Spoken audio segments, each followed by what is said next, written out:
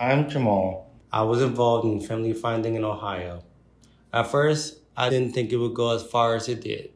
My county worker was looking for my mom so I could have support when I turned 18. I know the county had trouble finding her. Once Kinnect stepped in, the door opened to my family tree. It was almost mind-blowing. I met extended family that I didn't think I was going to see again. I didn't think Kinnect was going to find as many people as they did. I had pictures of family. I enjoyed learning about family and their memories of me. I'm happy that they didn't forget about me. I missed out on family reunions. Kinnect helped me plan events with my family to get us rolling. When I first got involved, I had suspicions when they were finding people. I met my sister, brother, and my granddad, grandma, and auntie. It was too good to be true. They were actually finding family. When I met family, I did remember. It was awkward, weird, and I was nervous. I have people who remember me, but I don't remember them. It was sometimes sad, but it was still a good feeling that you have family that still cares, even if you can't remember. You get used to feeling awkward, but you feel more joy and optimism in meeting family. I don't think I will be where I am right now without family finding. I have Kinnect to thank for my family now. It was scary, but it's been a great journey.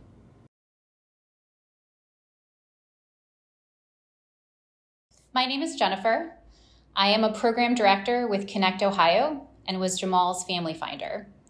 Jamall was referred to Kinnect a couple months before he turned 18 to support him create a lifelong network of support. When I met Jamall, he had no contact with his family for over 10 years. No phone calls, no birthday parties, or holidays with family.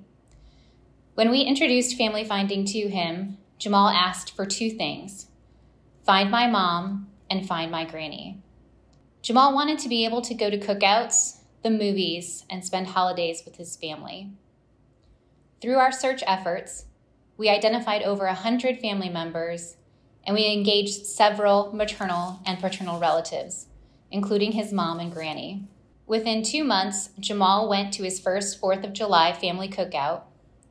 2 months later, he hosted a family potluck dinner for 12, planned a Halloween party, and spent Thanksgiving and Christmas with his family. I remember when I was driving Jamall back from his family's 4th of July cookout. He looked over at me and said, "I have people." This statement is the essence of family finding. Everyone has people. All young people in foster care have people. And we must commit as family finders to be relentless in our searches, steadfast in our engagement, and insistent that all young people need the belonging, unconditional commitment, love, and lifelong support of their family, chosen family, and community. I feel honored to have supported Jamall's family reconnect.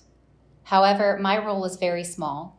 I am reminded our role in working with youth and families is facilitator, connector, catalyst. We do not do things to or for people, we matter them.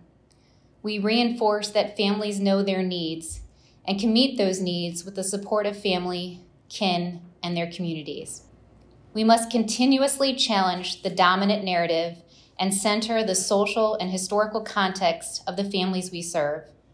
I am reminded of Dr. Jessica Price, who urges us strongly to move beyond evolutionary change to revolutionary change within our child welfare practice.